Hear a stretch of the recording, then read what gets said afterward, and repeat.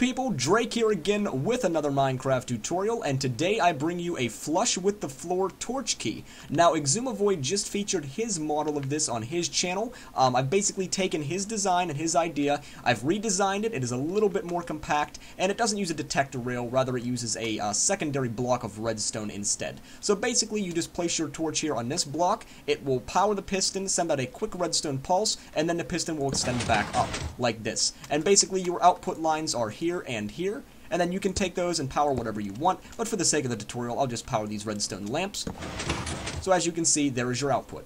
Okay, so before we begin, I do want to stress that this was not my original idea and concept. All credit should go to Xisumavoid for coming up with this idea. I have just taken it and redesigned it. So that being said, these are the following items that you will need to build my concept here.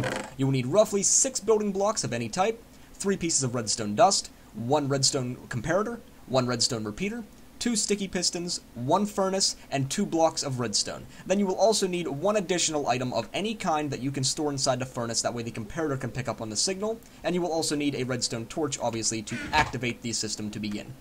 Okay, so to begin building this, you want to first find out where your key block is going to be. I'm just going to place mine right here like this. Then you want to skip down 1 block and place your sticky piston so that there's 1 block gap between those.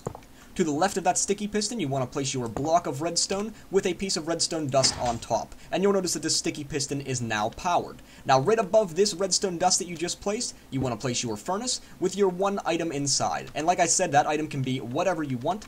And then on the other side of that sticky piston, you're going to place a block with your comparator facing outward.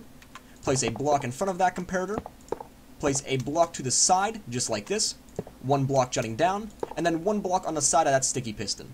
Now place a piece of redstone dust here, your repeater inside this groove, a piece of redstone dust here, and then place your other sticky piston on the side of this furnace and right to the side of this piece of redstone dust. And then you can place your other block of redstone. And you'll notice now that this redstone here has turned into a line instead of a pile of dust, which is exactly what we want. So, if you place your torch, the system will fire and then reset.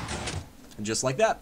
Alrighty guys, that is it for this tutorial. I hope you enjoyed. If you did, please remember to drop me a like down below. If you really liked it, press that shiny red subscribe button, favorite and share it with your friends. Drop me comments, all of that good stuff. Thank you guys, and I will see you next time.